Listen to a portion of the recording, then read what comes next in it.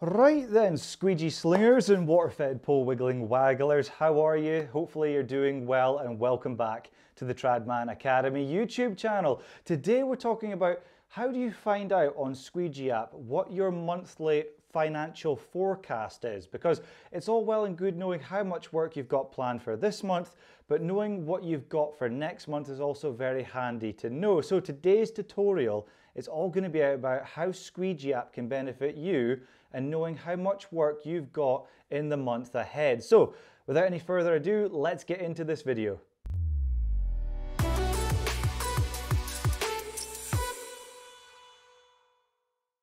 Right then folks, so I have the computer here in front of me ready to go with Squeegee App all fired up. Now just so you know, this is a demo account, so all the information is not actually real, so there's no data protection breach or anything like that, just so that you're aware. So let's crack on with this tutorial today, how to get a monthly forecast for your next month's worth of work.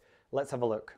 So yes, indeed, here we are on the overview of Squeegee App. Now, if you haven't heard of Squeegee App, it's the all-in-one business tool to organize your service business. And as we can see here, we're just on what's called the overview section, okay? So what we need to find is a section called reporting. So what we do is we go down the left-hand side, which is your menu.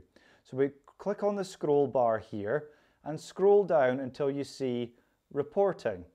There we have it. So we click on that, and this is where you'll come to find out anything to do with your business, whether it's you want to find out how much your business has made over the year, ready for your accountant and things like that, or anything to do with your zero account books and things like that, QuickBooks and so forth. This is where you come to find everything. But the section we're looking for today is your monthly forecast for next month. So let's have a look. So we'll scroll down here. And what we're looking for is just nearer the bottom. You can see here it says monthly revenue forecast by round, frequency, and service. This is the one we're looking for, okay? And down the right-hand side, you'll see it's under the tab Financial, okay? So we'll click on that. The next thing we have to do is select the date that we want the range to go from and to.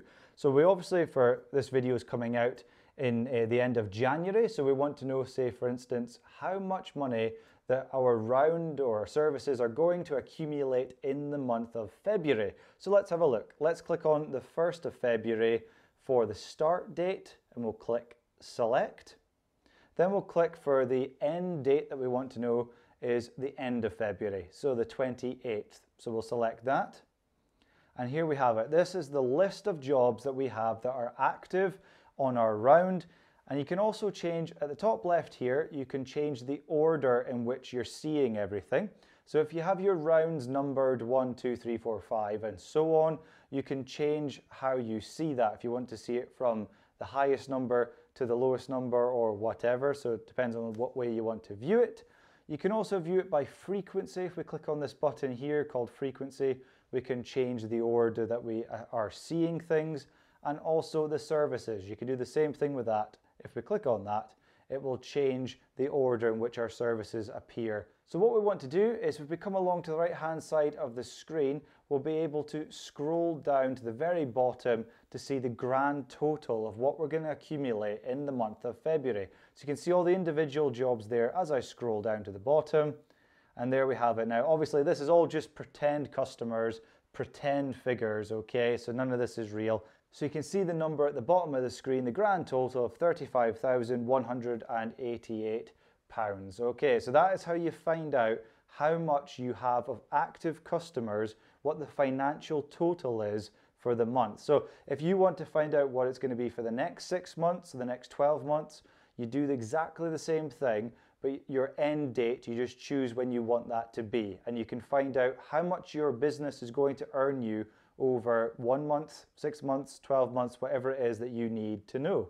Now the other thing you can do is download this as a CSV file. So if we click on the pink button down the bottom right hand corner with the 3 dots, you'll see it says download as CSV. You'll see here that it pops up as an Excel spreadsheet as well. So if you prefer it in that format or you want to export this to someone, then this is how you would do it. You would download it as that CSV file, comes up in your Excel, and then you can do with what you want. So there you have it, folks. That is how you use the monthly forecast feature on Squeegee to see how much your business is going to make you in the next month or 6 months or 12 months or whatever you need to know, so you can keep track of how your business is doing.